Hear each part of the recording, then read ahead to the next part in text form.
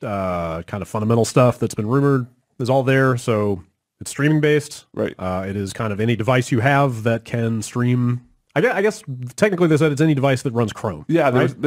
all the pictures and stuff were in Chrome. Yeah. They were So they had a table with like what basically a phone, a Chromebook, a full gaming tablet. PC, a tablet, and a TV. And the idea of just like you can take it from one to the next. And had a guy just go down the line playing the same game on each screen in succession. Google Pixel XL. I got one. Just saying. I have a television. My iPhone runs Chrome. Get yourself a Chromecast. They're saying no. At launch it'll do 4K 60 frames per second with HDR and surround sound. Yep.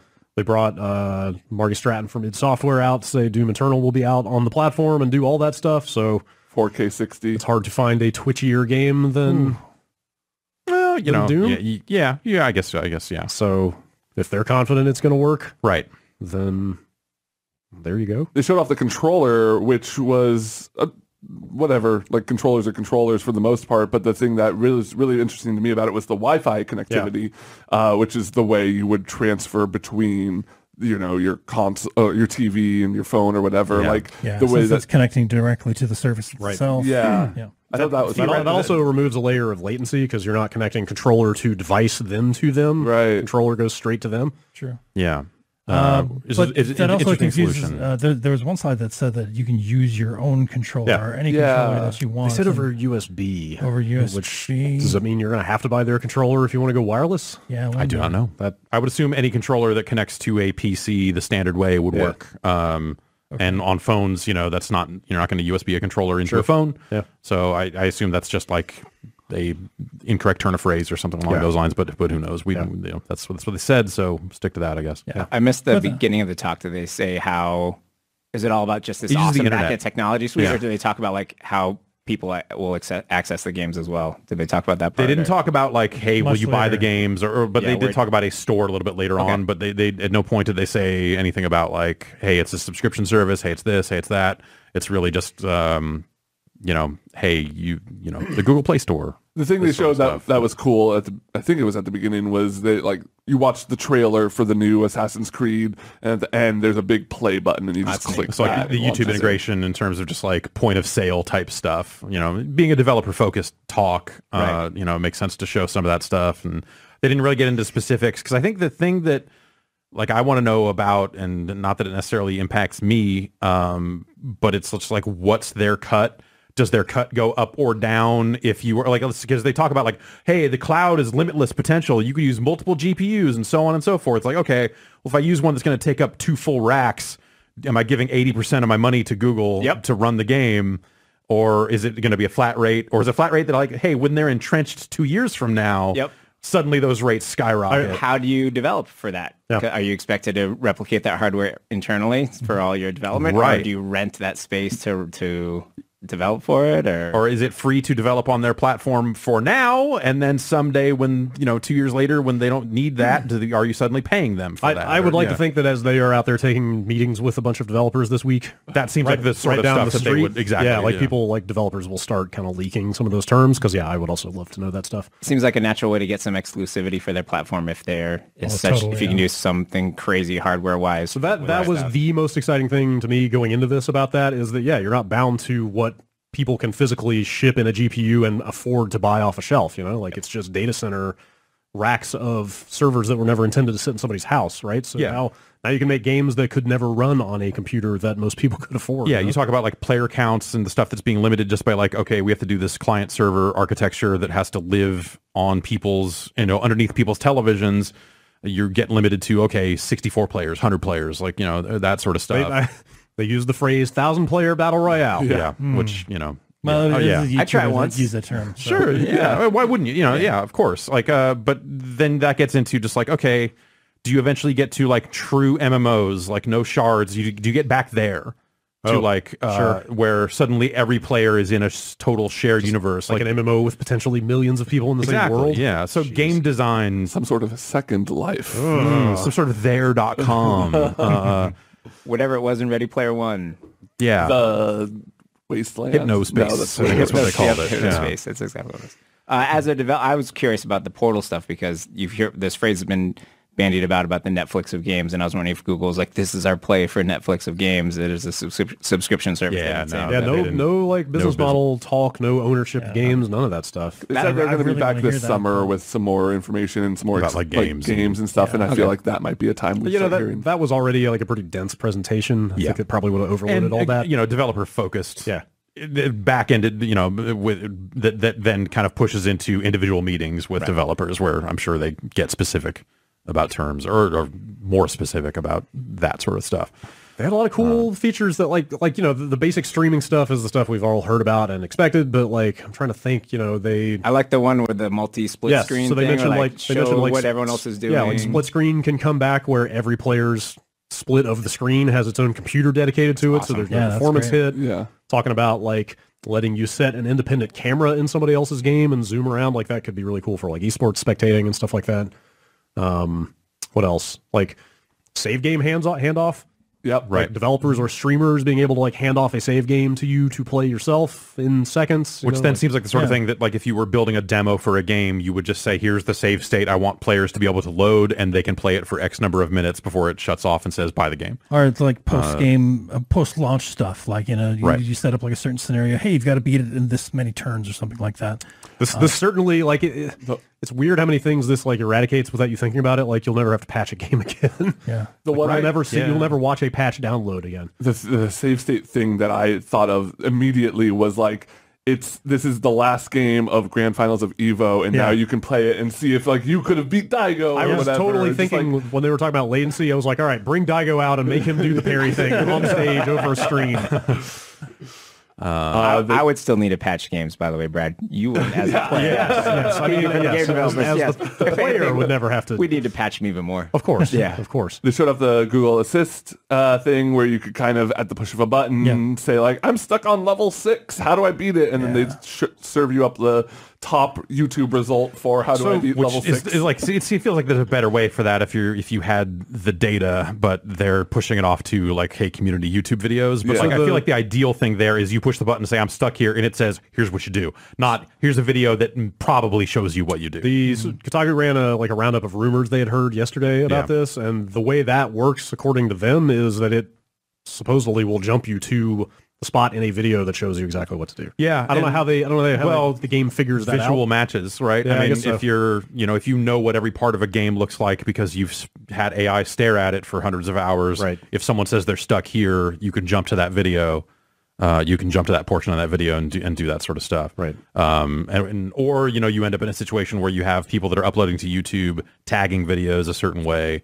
To be like, hey, this is this part of this game, but that's probably something that if you're playing the game on their platform to create that content, it knows where you made it from, it knows where you were in the game when you made it, it knows all that stuff too. Yeah, is there a literal streaming button on that controller, or there's like some kind of capture kind of button?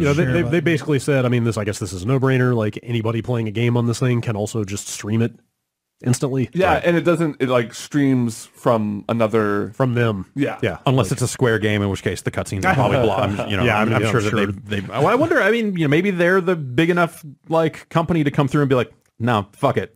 Like, we're not going to integrate blocking into this thing. We just deal with it. If you want a game on our service, you have to let people stream the whole thing. Yeah. I think it was one of you two who pointed it out, but shout outs to Ubisoft for showing up at the launch of a new console, as they quote unquote console, showing full support. As they do. One of the most exciting things for me is that there's no investment. I don't have to go out and get a part-time job to get this new console. I've got like a Chromecast at home. I've got an app that I can put on my phone to check this out. You've got a wired controller. This sounds like there's like no barrier to entry. This is great. Yeah. It's also the death of game ownership. I was going to say the flip side of that is people out there buying like limited run games and the kind of boutique physical copies of stuff are going to hate this. Or like, hey, I want to like continue to play this game in perpetuity as long as this hardware holds up. Like suddenly that is. Which is already fading away as games transition into live services and stuff anyway. But, the idea of like, okay, I could get a copy of this game onto a hard drive and play it whenever I want. If this is your only gaming platform and your internet goes out, you have literally nothing to do with it.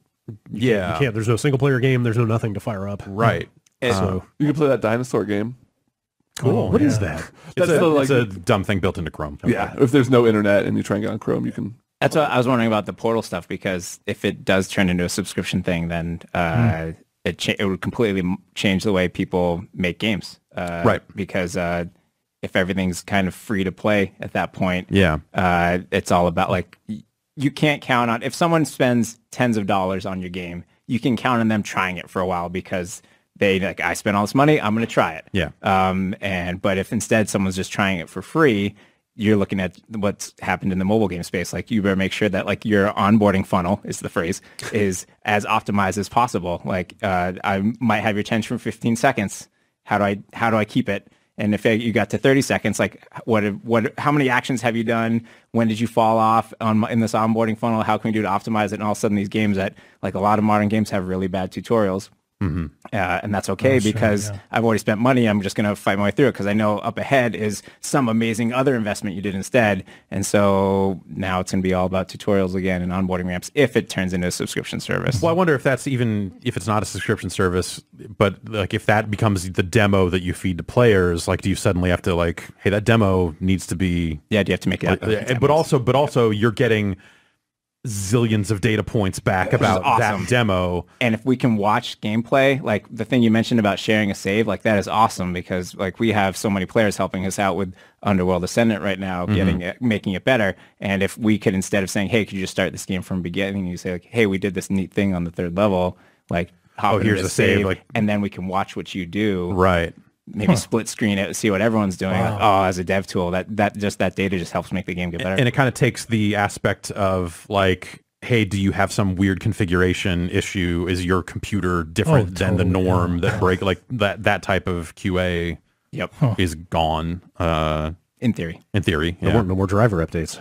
Except for you're probably not just shipping on this platform, so then it becomes like, okay, now you need to do work to get it everywhere. And that's the other challenge as an indie dev is like, all right, what's the investment to support this platform as well? But like id got out there and said it took them a couple of weeks to get Doom up and running on that thing, but they're id. They're Bethesda.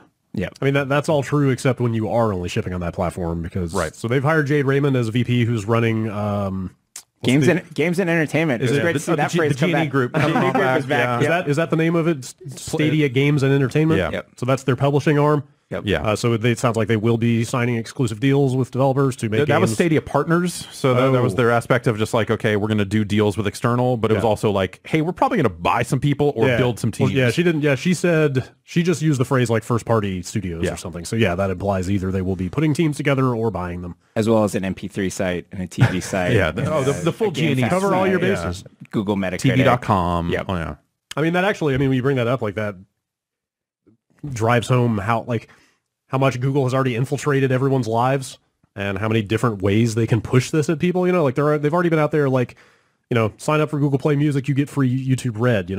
Like if they just start packaging more and more of these services together with like, sign up for Google Music, you get a new Assassin's Creed. Right. Like lop $5 off here and there. Like it's kind of frightening these sort of like aggressive deals they could offer to get people into this thing. You could also, if you were Google, you could probably go out and make deals like and say like, hey, for the first year or so, just to get people in the service, let's set it up so, hey, you bought this game on Steam, and we're going to give you free access to the Stadia. I keep saying Pladia because the Bandai Pladia was a platform, but we will also give you the Stadia version of it or whatever just to get you in. It's also another chance for them to put. This is probably their best chance of getting a device into my home that has a microphone. Sure. That controller. I've dodged all that stuff so far. Did they say it had one? I don't know. Well, but it probably does. It has to. Everything has a microphone now. Yep. They did show the microphone on the bottom. They did? Yeah. Okay. I have no Internet of Things in my house. And nice. Yeah. You should get some things. Right? And then disconnect them and put them under a... Faraday cage? Yeah. Yep. Put them in a DMZ. And my phone, obviously, is the one. Yes. Yeah. Is the microphone right next to the Konami code? Yes, it is. God. Yeah. They put the Konami code on the bottom of the controller. At least in that. Pretty silly. I don't know. Try and find Here's a video game thing. You remember that? Remember old video games before we destroyed what they are? This weird thing of just like, hey, like, is that a credibility thing? Was that really on the back of the controller, or was it just in that image? Yeah, maybe that was just for Or that. either way, are they doing it as some kind of weird cred thing? Like, we know the code. Do you? Like, like that. I would say the majority of that presentation was remarkably free of that kind of attitude. Yeah. For the most And part. then but when it popped up, it was like completely... They did compartmentalize it into one presenter. Yeah, they did. The rest of it felt pretty grounded and like... I liked the machine learning art style exploration that involved Pac-Man. That was wild. Yeah. That was cool. Ridiculous, yeah. I don't know how like you'd need it for more than a week as a game developer, but obviously I don't know enough about what it does, but like that first bit of just like, here, take a texture and just we'll throw it across your entire game for you. Like that's awesome. Yeah. Like, yeah, I'd love to play with that. Mm-hmm. The scary aspect of that to me is the potential to automate the art process. Well, I mean, what that might do there's to... going to be so much fine tuning that's yeah, involved, sure. But it can give you some really good ideas on where to go for like a theme, or an art style. Yeah, and it's, then it just becomes like, how robust is the tech? How resilient is it on bad internet? We have heard reports that people with average to like not great internet have still had pleasant experiences with Google's tech. We saw plenty of stream glitches just during the stream that we watched. That's going to be something that happens during gameplay now. That's something that we're going to have to. I mean, but does that happen less often than, say, Anthem crashing and turning off a PS4? Or do we get that too? Where like, oh, whoops, we pushed a bad build to Google's Blades and now the whole thing is on fire. Software crashes. Like they're never gonna iron out every bug. So. Yeah. But if you only have to test against like that platform. Is that easier? I started to say they would at least have the stability of consoles, but I don't know if that's necessarily a great comparison point at the moment. Game developers traditionally have bigger eyes than their stomachs, so there's always that trade-off. Like, we could fix all these bugs. Oh, we could get this one more thing in. Another thing I thought of during the break is, I mean, if you go by their kind of B-roll or their kind of sizzle reel of their data centers, like these things live on racks, like physical racks. Do you ever hit a point where you try to play during prime time and they're like, hey, all of our instances are busy. Right. Sit in this queue until one frees up so you can play. Yeah. I don't know. I mean, it's a good problem for them to have, right? Yeah, sure. Sure. For them to have, but not for us. Right. I mean, presumably that's a temporary thing of just like, they're like, oh, we got to build out more. Throw another rack in there. Totally. Until we reach a future where like basically all of Nevada and Utah is just one big server farm. Well, that was going to happen anyway. Yeah. I think we're most of the way there. But they just use it for drones now. Soon they're going to use it for Assassin's Creeds. Kind of the same thing. Yeah, if you think about it.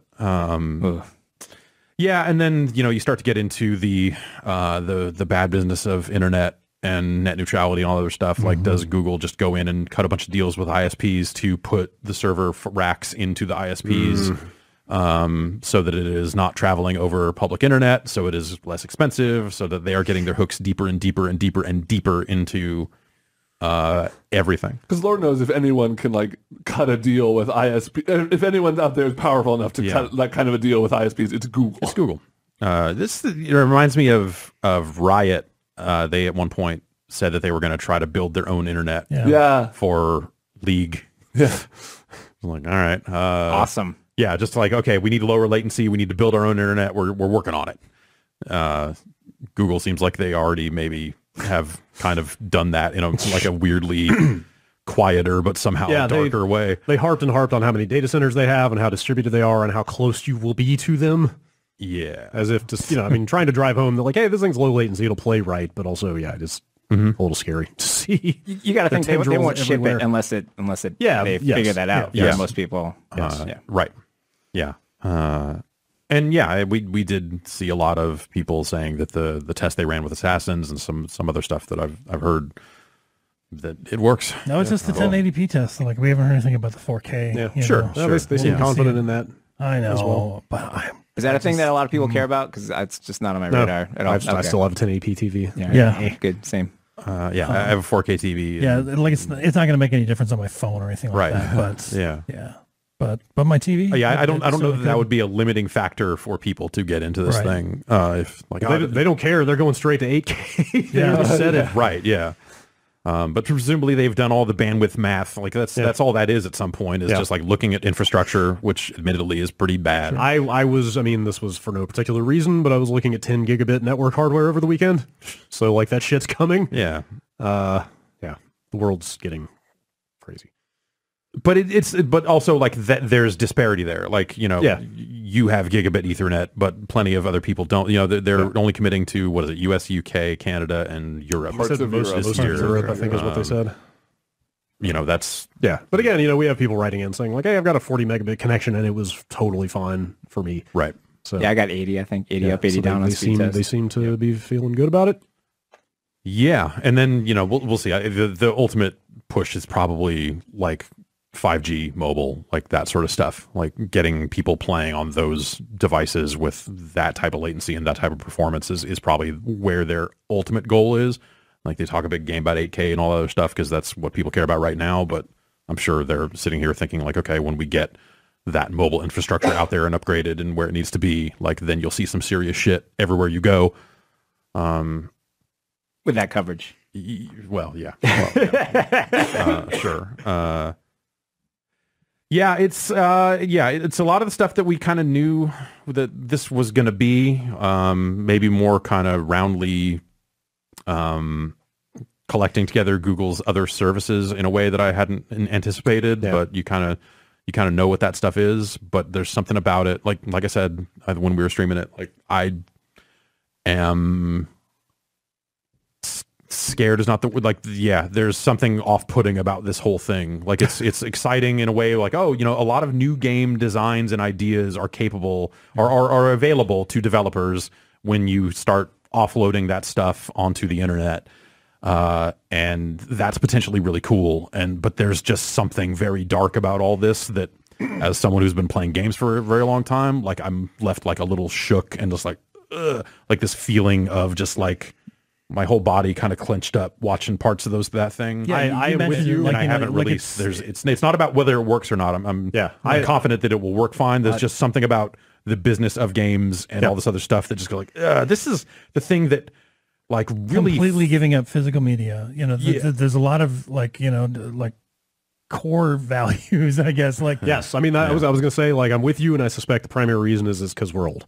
Like, this is not how games worked, as you know, for the last 30 years. There's something scary about like handing Google the keys. Yeah. Handing any one company or two companies, however many, like, because the minute you're streaming that stuff, they can shut off whatever they want, whenever they want, for a variety of reasons. And I don't really get too big on the ownership stuff because so many games have become live services that you someday you're not going to be able to play Destiny. Yeah, anymore. Destiny is worthless if they shut the servers down. Exactly. Like, you can't do anything. It's like, you can get it on a disc, but unless someone cooks up a private server for it, that's the thing. Is like that's still yes. Now you don't even have a local copy of the game. Exactly. Yeah. Like I mean, yes. The reasonable way to phrase this is that it upends like every aspect of game ownership, huge and privacy concerns. Like just it checks so many boxes for just like dark future. For me, along with checking a lot of boxes of just like, oh, there's a lot of really new, exciting potential here that I'm so fucking torn. Yeah. But like I said, there's a feeling in the pit of my stomach that feels bad, and I can't quite articulate why. No, I think I'm with you. Feels dark cyber future in the bad way and the good way, and I don't know, man. It seems like the kind of just don't give a shit. Yeah, like the kind of thing that totally. Of course they won't. Yes, that's part of why I'm like, people that are coming of age with this, like, they will not even notice. Yeah. But I'm with you. But it's not about the, you know, I don't know that it's necessarily like an old man thing. There's, other than just like maybe I am looking at it and seeing some bad shit that is some like potentially bad things that come of this. Just because I've been staring at all this stuff for as many years as I have, that maybe other people aren't. Like that's the only aspect of this that I think would be age related. It's not like I'm totally up for it. Yeah. Like play any game, anywhere, any screen, like all that stuff. Like fucking let's do it. Like that's awesome. That's like fun, cool future stuff. Huge networked worlds, thousands of players, millions of players, whatever the fuck. Like let's fucking go. Like get rid of all this like player limit shit, 64 player. Let's do it. That part I'm super stoked for. The part where maybe it is just literally the part where it's Google. Like something about it feels fucking real bad from a like where the internet has gone privacy wise and all this other stuff. Like there are so many aspects of this that Just that company in particular, or just one company? I'm kind of with you, but I also think there are basically 4 companies in the world that could do this. Totally. And none of them are especially friendly, You're right. Kind and gentle and fuzzy and warm. I mean, that doesn't, what you're saying doesn't like nullify the feeling. Yeah. It actually makes it worse. So, yeah. There's a great documentary about this called Sequest DSV. Okay. Where in this one particular part of it where their submarine is taken to the future by a supercomputer because the supercomputer needs their help saving mankind. Of course. Because there's been a powerful central computer that everyone plays video games on to the point where no one goes outside anymore, and there's just one man and one woman left on the entire planet. Yeah. I forget what the episode's called, but it's one of my favorite reference points for how about video games wrecking the future. How about the game? If we want to, bring it home to Star Trek, something you're maybe slightly more familiar with. For sure. Well, the children save us in the game. The children aren't going to save us this time. No, actually, Jed, no Will Wheaton this time. Yeah. Yep. I don't know, man. That's no joke. That's like one of the highlights of my career is getting that Easter egg in the Star Trek timelines that you can play the game on your phone. Yep. That's fantastic. It's amazing it took that long for it to happen. And now it's probably happened a bunch with VR headsets, but yeah. I was gonna say, like, where's like the Magic Leap version of the game? Yeah, someone made it down there. They did. Yeah. Yep. For the 4 people that have a Magic. But I want to watch that Sequest episode. Hearing all this talk, I think see if it's any good. Yeah. It was a real thing. I didn't make it up. That was I believe you. That will be our guidepost for how the future will go. Yeah. We'll watch that, and I think it'll answer a lot of questions about where Google's going. Yeah. So, yeah. Yeah, this whole thing is exciting and kind of alarming at the same time. Yeah. Because it is my big changes takeaway. like fundamentally. Yeah. Oh man, how we one of probably. I mean, if this thing takes off, like one of the biggest changes to the business model. Totally. Ever. Like, people talk about like, oh, when games went HD, it was a big deal. When they went polygonal, that's a big deal. Like, this is like potentially this is the shit that eradicates everything that came before it type stuff, and like people are like, what? You had to hook up a thing to a thing? Yeah. I just got that built into my stuff that I already use for the porno. Yeah. What? Yeah. We'll see where it goes. I wish they'd had a game or two to announce, quite honestly.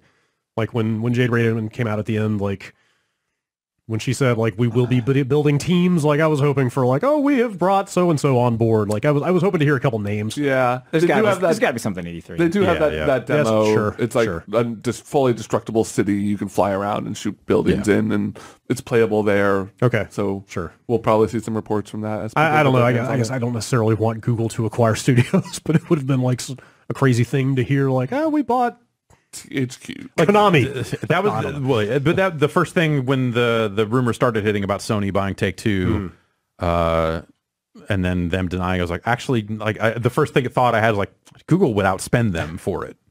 Sure. Like if Google's going to get into this hard, then they're going to be the ones to buy Take-Two. Yeah, but maybe if anyone will buy Take-Two. I mean, maybe they're big enough name and they are offering enough cool features and radical shit you can't get anywhere else. They're better off building those teams from the ground up because they can attract the talent without having to pay for the studios. Yeah, I imagine there's a lot of developers out there who would love to be on the like cutting edge of this. Yeah. Like if it's really as revolutionary as they say it is. Because everything about this says they are going to see this through.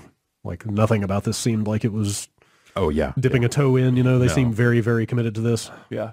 So I mean, you could make the case, though, that Google did big splashy rollouts of a lot of things over the years that they Google Plus. Google Plus, Google Buzz. Yeah, fair. Fiber. Fair. Yeah. Yes. Google Fiber. Fair. Yeah, exactly. They do have actually quite a Yeah. track record, but I mean, they don't go to this amount of trouble without shipping some games. They need it. Yeah. I mean, but that's the other thing is like if it doesn't immediately take off, do they shut down and like, oh, I bought all these games, now they're gone, just like they are when like I can't play 32-bit iOS games on my phone anymore. Does it go like that? I'm just like, Fartcat's been ported to 64-bit. Thank you. I saw that. I had no idea. Excited. Wow. Yep, we did. Man, we did that. That's the Summer Camp Studio slogan. We did that. That's the best news I've heard all day. You're welcome. And it's now free to play. Oh, no kidding. But like free as in like it doesn't cost anything. Not that we put a bunch of free to play mechanics in to gouge you. It's just it's there. It's free. No, I think the word you're looking for is free. It's a free game. Yep.